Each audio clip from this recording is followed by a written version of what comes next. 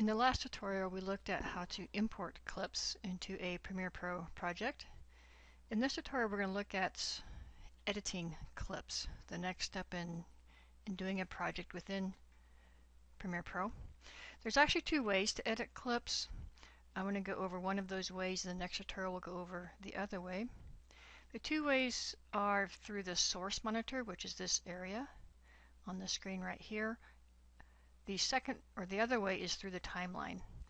I'm going to show you how to edit clips through the timeline first, and then in the next tutorial we'll look at how to edit clips in the source monitor. My preferred method is actually the source monitor, but I have found if you're doing something really kind of quick and dirty, you want to get something together really fast, you can import your clips, throw those clips down here into the timeline, do some quick editing, and export it out.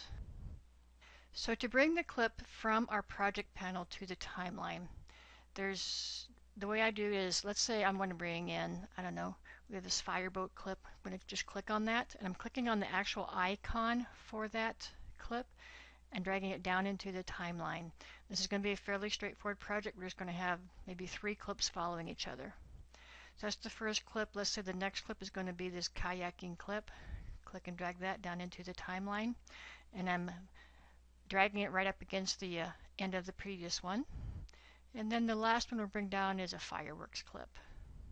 By the way, these clips are from a website called footagefirm.com, but it's a great place to get some good clips. All right, so now I have those 3 clips done in the timeline. You'll notice the first 2 clips only have the video, and the third clip has audio with the clip.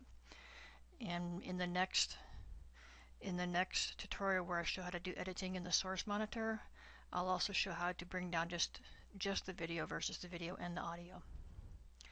Alright, so we decided we're going to have 3 clips in this project, one right after the other, and as I scrub through here, you can see there's different clips. Notice when I scrubbed through there, we were getting the sound, especially of this last clip where there's a bunch of fireworks going off.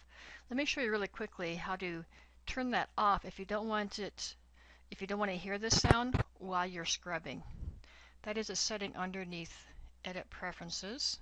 Go to Audio. So it's Edit Preferences, Audio. There's a setting on this audio panel. It's a checkbox, Play Audio While Scrubbing. That is turned on. I'm going to just click on that to turn that off. And click OK to get out of that. And now as I scrub across here, I won't hear that. Actually, when I'm working on a clip, I like to hear this sound, but when I'm recording this, it will interfere with what I'm saying, so we'll just turn that off. Okay, some really quick tips on how to do editing in the timeline. When I take my mouse and scroll over a clip, nothing seemingly happens here. There is one little instance where something does happen. When I'm over that yellow line, my cursor adds a up and down arrow. We'll talk more about that little yellow line in a future tutorial. But if I'm going to do some quick editing here, let's say as I scrub across the fireboat, maybe towards the end there, maybe I want to cut that a little bit shorter than going all the way to the end of the current clip. One way to do that is if I scrub over with my mouse between what we call an edit point. An edit point is the point between 2 clips. My cursor changes. If I'm just to the left of the edit point, I have a cursor with a right closing bracket. If I'm to the right of that edit point, I get a left opening bracket. That's significant whether it's a left or right bracket, because that tells us what it's going to change if I was to click and drag at this point. If I want to take off a little bit of the end of the first clip, I'm going to take my cursor or my mouse right over the edit point just to the left of it, so I have the right closing bracket. Just click and drag to the left. As I drag to the left, I notice a couple of things. Up in my program monitor, which is up in the top right of my screen, I see a time code stamp. It's showing me the new length of this clip. And right beside my cursor down in the timeline, I see this little tooltip that's indicating to me how much it is removing from the end of the clip. Right now I'm at 15 frames. Continue to go to the left, 27 frames. There's a second and 6 frames, etc. So we'll just take it off. I kind of like to watch my program monitor as I do this, so I can kind of determine how far back I want to go. Maybe right in there. Okay. When I do that though with just the normal tool, which was the selection tool, it leaves a gap here. A quick way to get rid of that gap is to right click right on that gap and choose Ripple Delete, and it closes that gap. Not only does it close that gap, but it also brings everything to the right of that, including any subsequent clips down the timeline, shifts everything over to the left. Very, very handy. Let me show you another tool though that we can use to do the same thing that will take care of that last step, so we don't have to do that step where we do a Ripple Delete. There's a tool up here in our toolbar. The tools are right underneath the main menu. And one of the tools here is a Ripple Edit tool. It's the double arrow tool with a vertical line on. I'm going to choose that tool. With this tool, when I come down to the timeline, if I'm over a clip, anywhere on the clip, it seems like it can't do anything, which in fact it can't do anything because it's grayed out. However, when I get over an edit point, that tool comes alive. And then notice very similar type of icon that we saw with the selection tool. When I'm over an edit point, I get the left and right brackets. Let's say on the second clip, let me just kind of scrub across here. Let's say we want to actually start that clip right in here. So with my Ripple Edit tool, I'm going to remove some of the front end of that clip. So when I'm over the edit point, actually just to the right of that edit point, I have the left bracket. I'm going to click, and my CTI, which is that red vertical line, my current time indicator, is actually where I want to clip it to. So I'm going to just click and drag it to that point.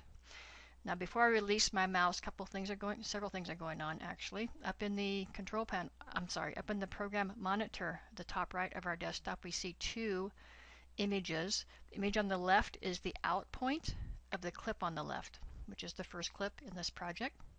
The image on the right, that's actually the one that changes as I move my mouse back and forth. That's showing us the new endpoint of the second clip. And down by our cursor, we see a little tooltip popping up indicating how much time we are removing from the front of this clip. So when that snaps to my CTI, I'm going to release my mouse. And now the new endpoint is actually that point that was indicated in the right thumbnail of those two clips that we're showing up here. What happens there when I did when I trimmed the front end of that, because I was using a Ripple Edit tool, it took care of that gap that would have been between those two clips. We'll notice the same thing at the back end of this clip. Let's say I want to go maybe just right to there on this kayaking clip. The Ripple Edit tool, go over to the edit point, click when I have the right closing bracket and drag it to the left to remove that end of the clip. Now everything will shift to the left because I'm using the Ripple Edit tool. The Ripple Edit tool saves you that one extra step of having to click in the now empty area and choose Ripple Delete. And I could do the same thing with this last clip. Just keep it kind of simple. Towards the end here, say I want to finish this clip with that flash right there. So I'll take my Ripple Edit tool. Actually, the Ripple Edit tool won't help us in any way at this point. I could also just use the selection tool. Click and drag to the right till it snaps to my CTI. And now that clip ends right at that point. Okay, so that's a quick way to do some very quick editing via the timeline. Drag your clips down to the timeline in the sequence that you want them, and then just use your selection tool and or your Ripple Edit tool and click and drag to remove the front end or the back end of those clips.